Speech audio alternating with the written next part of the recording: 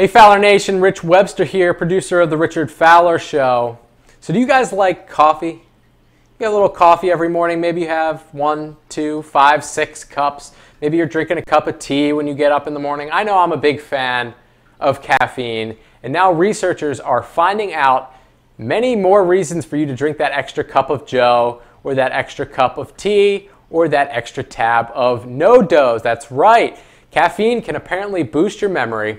Caffeine is known to confer a number of brain-boosting benefits, but its influence on our ability to store and recall information has never been properly explored. That is until now.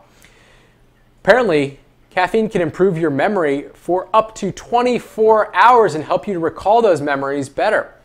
So, to figure this out, the researchers set up a double-blind experiment in which volunteers who did not regularly eat or drink caffeinated products were administered either a 200 milligram tablet, which is equal to a strong cup of coffee, or a placebo. The volunteers were asked to study a series of images, but interestingly, the tablets were taken not before, but 5 minutes after the study session.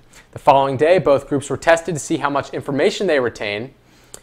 The tests, a behavioral discrimination task, also included images from the previous day, but also ones that were slightly altered and some new images altogether. These results showed that members of the caffeine group were able to correctly identify images as being similar to the previously viewed images, as opposed to just saying they were identical. It was an effect that lasted for at least 24 hours. This is an ability called pattern separation, and it is something that has been markedly increased when people consume caffeine after they're trying to remember something.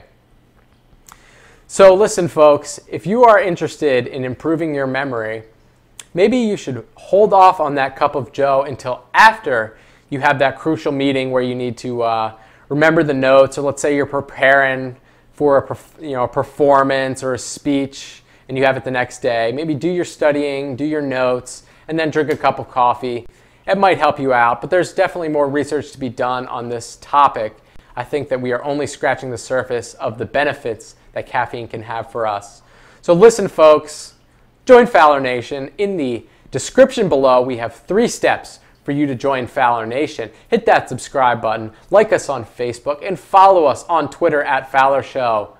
Thanks for watching.